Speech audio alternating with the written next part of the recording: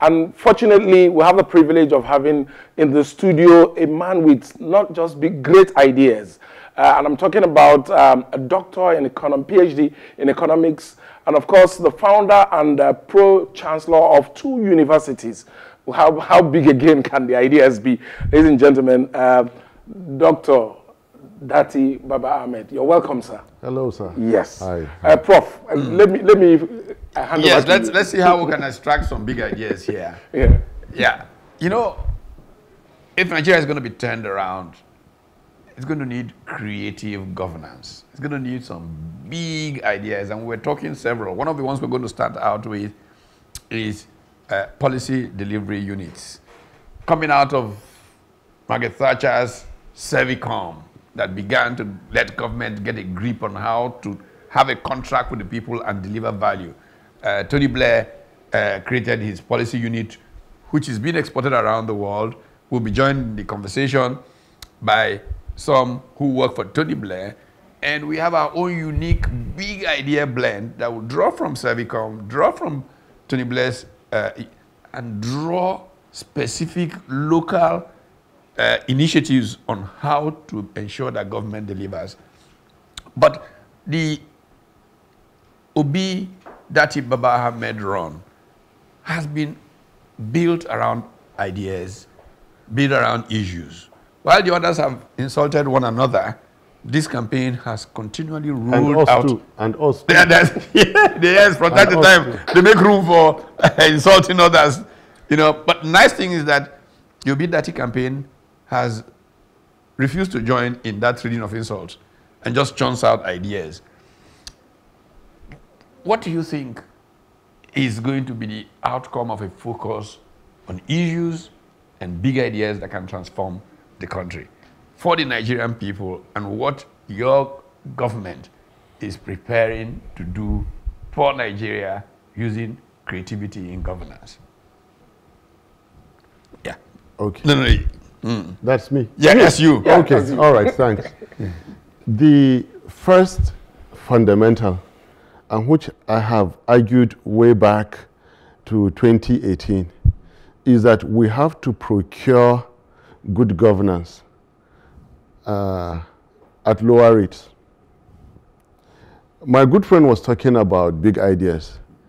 Maybe the idea sounds big, but it is also simple.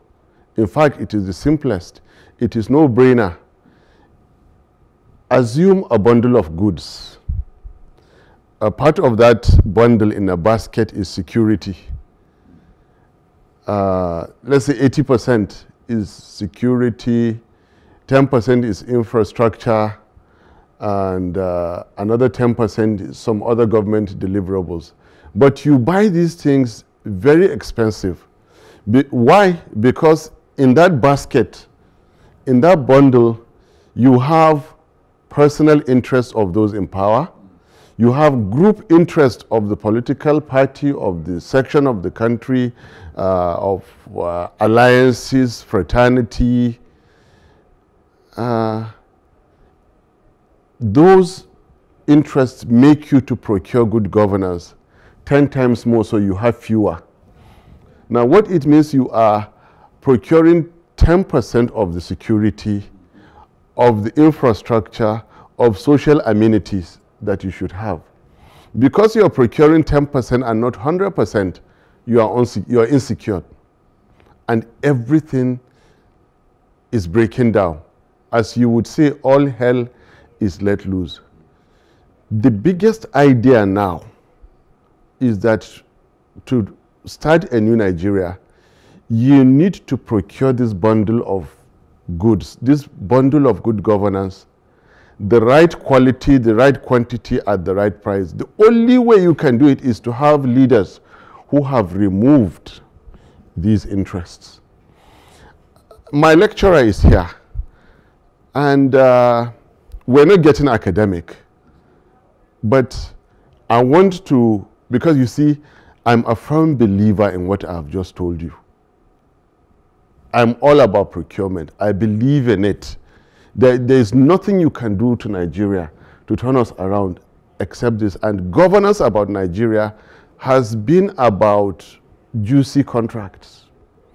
the ability to give out wealth to whom you feel. And that is what Peter Obi said, there shall be no wealth without enterprise. Now, in 1953, there was a book by Ragnar Nurkse, N-U-R-K-S-E, and it is available online right now as I speak. The title of the book is called The Problem of Capital Formation in, then there was this thing called less developed countries. Before in the 80s it became developing countries when you people argued against it, sir. In that book, it was said that the bourgeois class was challenged in growing, and so government had to give a push by means of allowing some kind of easy money to the bourgeois class.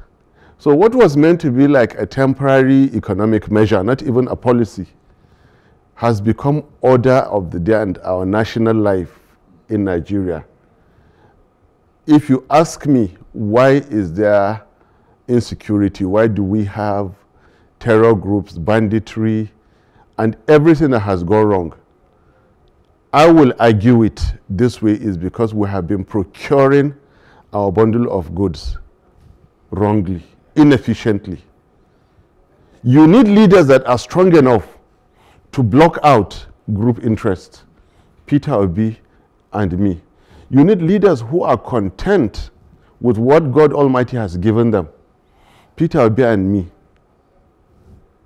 I mean, if he didn't take money from Anambra State, what else? When he was even much younger, when it was easier to do, governors take money easier than presidents do.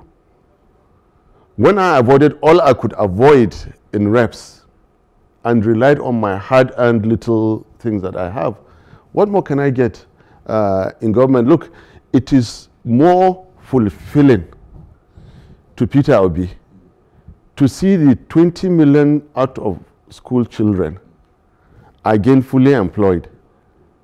It's like you're giving him somebody else, you give him $200 million for the rest of his life. If you get 20 million children out of school, back to school, you have fulfilled Peter Obi's ambition. The same way about me. These are the kind of things. If Nigerians, just one more thing, sir. For me, if Nigerians can drive all around Nigeria at any hour of the day without fear of being attacked, you have given me all the money I need in this life. Yeah. Everything you have given me, you've given me. And I want to come to you in talking big ideas. I mean, I got the privilege of being shown around the medical school, yes, the teaching hospital part of Bayes University that you founded. Yes, sir. And it's state of the art. I mean, perhaps one of the best hospitals in the continent. I mean, what enables that big idea that leads to a private university creating one of the top health facilities on the continent? And how does that translate in public life to using the same kind of big ideas to dream what seems like impossible and deliver? Three things are: legacy is a family legacy. That is what we inherited. Public service through education. So when in 2000, I've had this idea since I was finishing my MBA in Cardiff in 1996. When in 2007, I saw how brutal the Nigerian political system was when I won and they took it away. I was reinventing myself. I fell back to existing family legacy, which is mainly education. Then character. I'm not always proud to be saying this, but by design, by creation, and by character, I'm not really a politician. But I'm doing politics quite okay. I'm doing it out of necessity. And my character is that if I speak about something, I do something about it. I don't speak and keep quiet. And I spoke about the poor quality of education, which is the bedrock of any society. So I'm again committed to do something about it. The third one is opportunity. If at that age I was committing myself to a whole new career, I identified areas where the country is desperately lacking. And if I continued along that, I could. Now, one thing for sure is that anything I'm doing, sir, I give it my best shot. I simply gave it my very best shot. And it turned out to be good efforts, and it worked out. It worked out. Look, the university is the only one that has staff and students from every state of the Federation in its second year of operation. In its second year of operation. As founder, I do not have power to influence any academic affair. That is removal of interest. In the same way that I removed interest in my own enterprise, I will be able to remove interest from government affairs. And I will also block. I have never allowed anybody to interfere at substantial cost to my relationships. We will block anybody from unfairly interrupting in government business. We will not bring relatives to come and live side by side with the president to be treating government files. It will not happen again. Peter Obi is strong enough, he's intelligent enough, he's experienced enough to treat as many files as you can bring. I know he wants to do something, but I will come back on capital before you go. In fact, you just touched at where I was going to. Because in Nigeria, we have not seen a shortage of big ideas. I mean, every government seems to have their own very huge ideas. We have seen rice pyramids suddenly emerge in the middle of the capital city, and at the end of the day, it does not affect the price of rice in the shops, and people are still hungry. All right, and for a billionaire, maybe an oil well is a big idea for them, but for the peasant who is trying to do subsistence agriculture, they just want to own a small palm oil business. How do we make sure that these big ideas of government translate into the big ideas of those in the rural areas and everybody feels carried along, so that all these small, government is supporting SMEs on TV, at the end of the day evaporates and does not crystallize in the various local government areas? How does the Obi-Datti, administration, when they come into power, make sure that these things don't happen? I know you touched on a little on it, but I want us to elaborate. It is said that we Nigerians answer questions with questions. I will give you two answers. One is a question. Have you ever elected President Obi as president of Nigeria? No. Not yet. So when you elect President Peter Obi, you realize that there are people who do things differently. Now, giving you an answer to your question is that, as we have said all through our 37 rallies and more, that you know us. You hear the name Peter Obi, you know where he's from. You can go and verify it. Schools he attended, his age, his businesses, what he did in Anambra State, what he has left in Anambra State, how he lived, what service he gave to Nigeria after being a governor, all there for you to verify. And this is a far cry from your typical Nigerian political leader. That is the answer Nigeria needs now. Okay. That is the answer to you. There are people in Nigeria who are capable. The system has consistently blocked them out.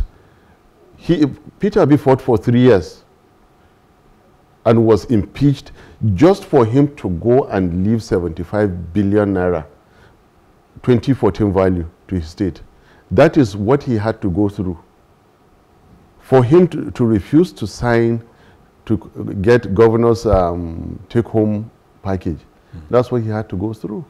There are people in Nigeria, we have an idea of some of them, We'll bring them on board and work with them. Not everyone, in fact, the better part of Nigerians are good.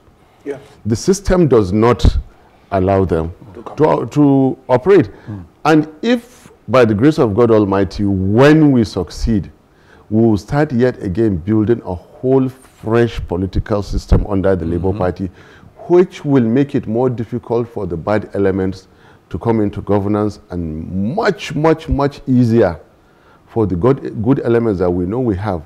The public system, the banking sector, the organized private sector is freezing away so much good human capital that can lead.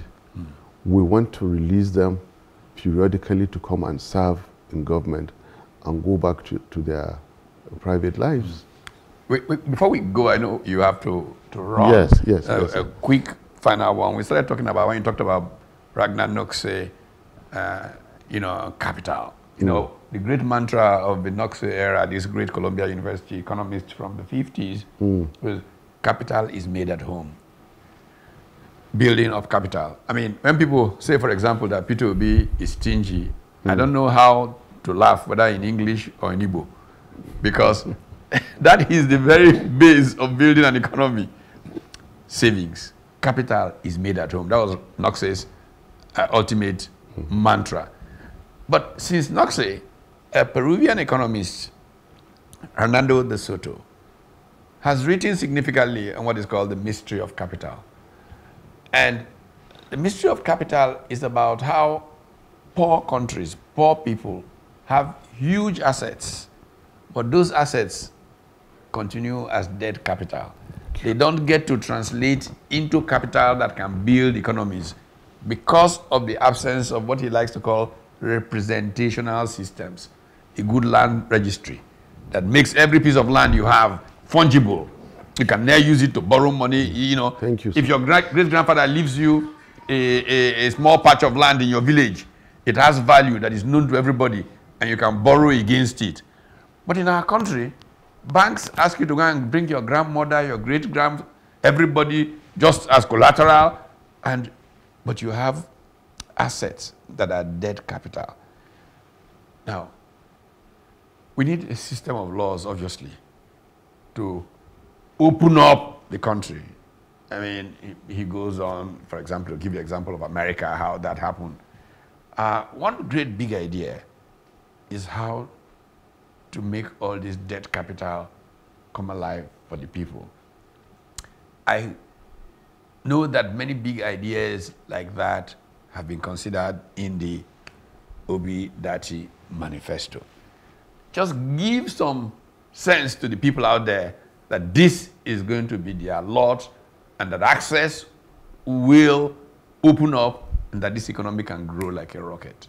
Sir, I will just add to your concept or argument of dead capital. Put the issue of land aside. There's even something that is more superior to land. Knowledge. Yeah. There are medical doctors, Nigerian medical doctors right now. There are IT gurus. There are engineers all over the world. That knowledge they carry is a lot of money, but there is no space for them to perform.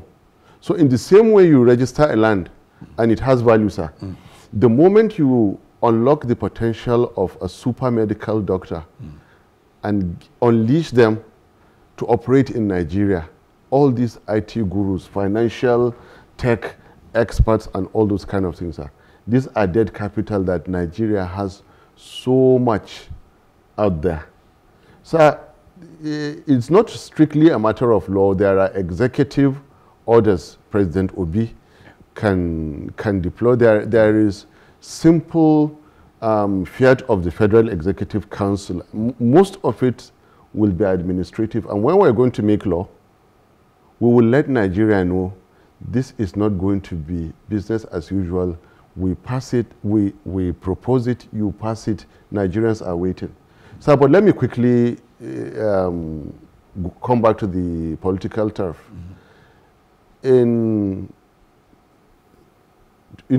By this time in 2 weeks, God willing, declaration should more or less have been made. I have always been an optimist by design, and that is because I'm a realist. Even when I contested for president in 2018, I was a realist in the context that anybody beside me in the then PDP would be wasting their run or their votes. And I was proven right. PDP lost. Now, realistically speaking, 18 political parties, 15 are hardly anywhere to be seen. Out of the 3 that are left, 2 of them have misconfigured themselves, one of them hopelessly so, in today's world. And I again want to borrow from a very great wise man. When late Chief MKO Abiola said, "You cannot ease yourself in a well and come and drink from it." Why today is Omelokon not Vice President of Nigeria is because what they are trying to make work now could not work in 2015. There is no way on earth it will work today. Yes, APC is on the ballot. Politically speaking, APC is not contesting. They are wasting our time. They are overheating the system. And most important is that they are spending the money they have amassed for this, and which is good for them. They can't die and leave that money. The other party, again, eased themselves in that well, which MKO said. When their principal said that it was the turn of the North in 2015, why is it the turn of the North in 2023? Remember, I'm a proud, respectful Northerner, and I wish it was Northern turn now, but it's not. As you say, it is the year of the Lord 2023, not 2015. Or when it was 2015, I was for 2015. So to say, the truth of the matter, it is not the turn. So let me just say, let me conclude. There is only one party that is left waiting to be declared as winner of 2023 presidential election. Realistically speaking, politically speaking, peacefully speaking, Nigerianly speaking, this is the world of today. Global affairs, African affairs. You have to build it in Nigerian affairs. In 2019, Obi, Wike, Emmanuel Odom, and others who all had the resources, experience, people, and everything to contest, restrained themselves from contesting. Because I was not exactly ready in 20, but because I knew 23 was not ours, 31 I couldn't wait for, and I was hungry to rescue Nigeria from the stranglehold of APC. I contested. How did I read it? These are Nigerian brothers and sisters. They showed respect to us from the other divide. Genuine, true love, respect for Nigerianness. And what does it deserve? It deserves another. Reciprocity. This is the reciprocity. God Almighty does not make mistake. There are countries you have 100%, one faith, one language, one tribe. And then the God that does not make mistake put all of us 250 together, 3 major ones and 2 big religions side by side. I have faith that God does not make mistake. He put us here. His verse followed that we should understand each other and do justice to each other. This is Federal Republic of Nigeria, not other countries. So this is Nigerian election. Only one party is politically in place, qualified, ready, prepared, and configured to be declared winner of 2023 presidential elections. Brothers and sisters, I so submit. This is the Labour Party. This is the Labour Party. So your submission goes along a statement that I once made, Tina Obi-Datti. You know, once upon a time when we were looking for a way forward for Nigeria, when we were starting the Economic Summit Group and all of that, we had Shell scenario planners come and look at what the possibilities are. And we ended up with Tina. There is no alternative. Okay. And so there is no alternative to Obi-Datti. It seems that Nigeria is headed only in one way. God bless you as you go in that direction, and we look forward to a new Nigeria, because a new Nigeria truly is possible. Thank you, sir. Thank you so very much. My pleasure.